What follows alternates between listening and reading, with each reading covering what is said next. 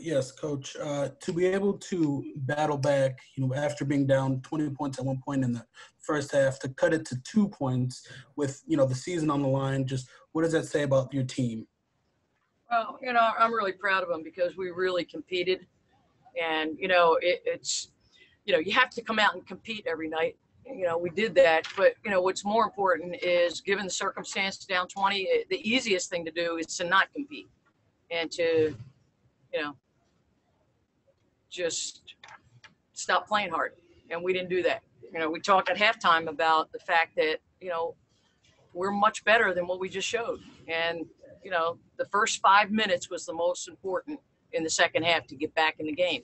And we came out, really played hard, competed, created some turnovers, and got out and transitioned a little bit. And that kind of turned things around for us. So, I'm happy for our players that this is a game I think maybe found some confidence and found the resilience that we're asking of them to believe in what they're doing. And, I just give our players a lot of credit. They just decided they were going to do everything they could as a team to make the outcome different in the second half.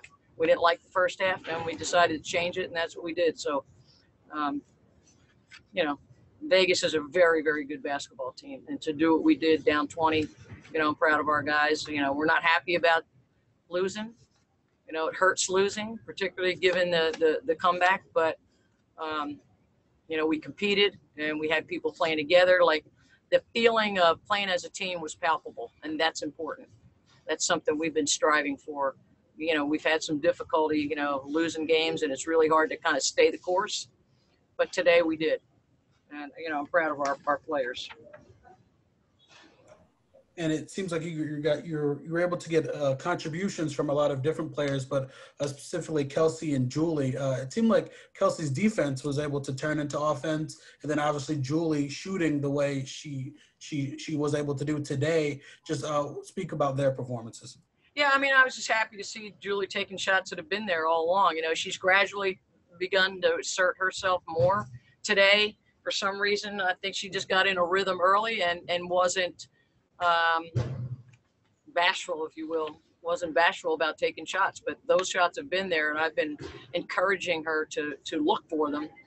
People kind of scout you, and they, she's a pass first type of player, but she's way better than that. She has such great ability, and I think our job is to help her mature into someone who recognizes that when people don't respect your ability to score the basketball, that you take advantage of those opportunities without forcing it, without getting selfish. You just seize the things that are right there. And they were not guarding her very closely, and Julie was assertive today.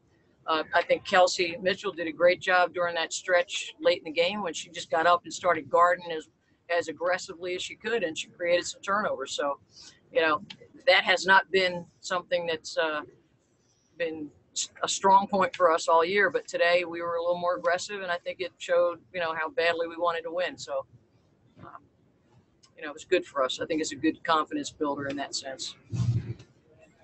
And finally, what's the message to the team over these last two games? Just to keep playing as a team. This is the type of game that you can at least take satisfaction out of the fact that we played the way we wanted to play. We weren't perfect. I think the early turnovers set us back a little bit, and then we took care of that. So, we're learning, we're getting better.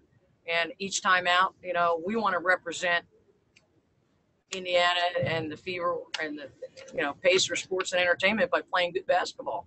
And today we played good basketball. That's what we want to do every time. So we've got two more games. Next up is New York. We want to play with the same intensity, the same teamwork and effort and heart that we played today. And we'll live with the result. Ben Rosoff. Yeah, Coach, just pertaining to Julie, as someone who's shouldered so much of the load this season in terms of passing, scoring, minutes, how have you seen her mature over the course of the year, and how tough do you think she's been taking this recent stretch personally? How tough? What? Last part of that? How tough do you think she's been taking this recent stretch of losses personally? And I'm not going to speak for Julie, but as far as her maturity, I think she's grown in her game immensely. She came ready to play. She stepped in and kind of seamlessly just became a leader of this team on the floor. She's done a magnificent job at point guard for us, and I think she's gotten better through, just learning the style here in the United States. That's something that was a concern for her. Quite frankly, she wasn't real sure about, what to expect, and I just tried to reassure her that she was ready for this moment and ready for this next step in her career, and she has not disappointed me one bit. I like the fact that in the last, last handful of games, she's been more assertive offensively and been looking for her shots. And she, like you said, she handles a lot of the responsibility out there, calling plays, keeping people together, making decisions. And she's done a really great job. Kelsey, to be able to battle back the way you guys did today, down 20 points at one point, to show that fight, I mean, was there anything said at halftime that really allowed you guys to come out there and just, again, really close down the deficit and be in the game throughout the second half? Honestly, no. It was just let's try to get back to the defensive scheme so we supposed to be working on what we practiced. And I think everything else after that was just everybody individually taking it upon itself to dig deep. And I think collectively came together, and that's what made us make a big push in that second half.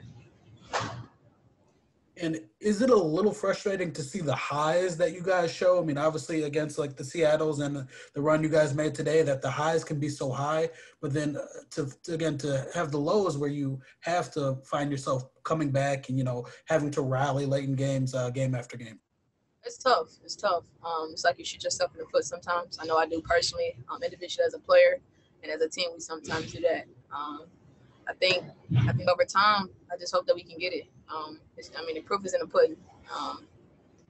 We're really good when we can kind of just get things going the way we want individually. And then collectively, we can just piece it together on so many levels. So I think over time, we'll get it. And Rosaf, anything for Kelsey? Yeah, Kelsey, I believe you guys were eliminated from the playoffs officially with the loss today. Just obviously, you guys all come to the bubble with the intention of accomplishing that goal. Just kind of how disappointing is that, and how do you guys kind of just stay motivated for the last 2 games? It's tough. I know for me, I'm a competitor and I hate to lose. I'm pretty sure everyone feels the same way on our team. Like I always say this, we lace up like everybody else, and we know we're in one of the toughest leagues there is. So it's a hard pill to swallow. I think it's tough because you take a million steps forward and you hope that you can take a million more, but sometimes it just don't work that way. I think all we can do at this point is get our chemistry going for the next year, and individually just keep working. And I believe this is the first game in a while when you kind of had your rhythm going while a bunch of your teammates were also connecting on efficiently. Just how nice was it to kind of have your rhythm going while also kind of seeing that manifest itself in the team? It's amazing.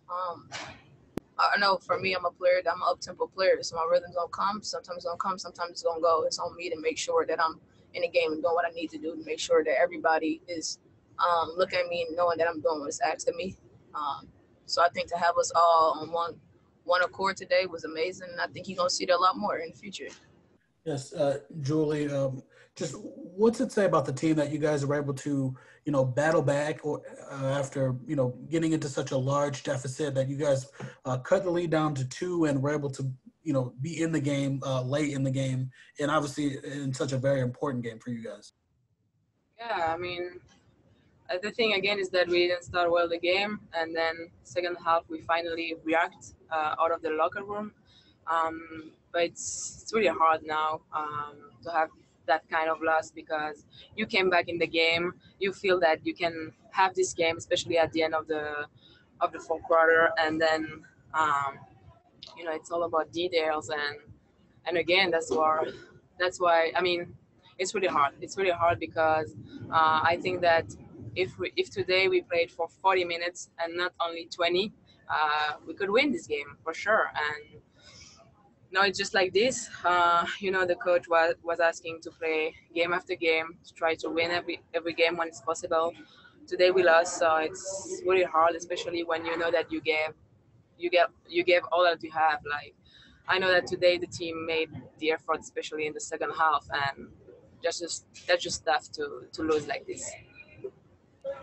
And how frustrating is again? You talked about not playing a full game, but when you have these highs, such highs like that you guys showed against Seattle, and then obviously in the second half today, does that make it even more frustrating knowing what you guys are capable of, and again how you guys have struggled to put together that complete game? Yeah, it's really frustrating because it just means that we are capable to do this, to win every game, and it's just that sometimes we're missing something. And yeah, it's really frustrating when you see what we can do on the court, what we can do together, what we can do. Like the second half was really a great team effort, and that's just hard when you cannot do that for 40 minutes and for every game. But I mean, we can watch the second half, we can watch what was great, what we did well, and what we have to keep working on, and what we have to do the same next games. Ben, anything for Julie? Yeah, Julie, 6 threes for you. Just quite an accomplishment. But how have you seen kind of your comfort level with not only shooting in the WNBA, but the league in general grow over the course of the year? I mean, it's just a game, and when you can shoot the ball, you just shoot the ball. I think that when you're a player, you need to be able to shoot the ball, and today it was in most of the time. So when it's like this, you just have to keep shooting. But it just depends on so many things. But today was my night, but unfortunately we didn't have the loss. So it's good to make threes, it's good to make 6 threes, but it doesn't matter when you don't have the win.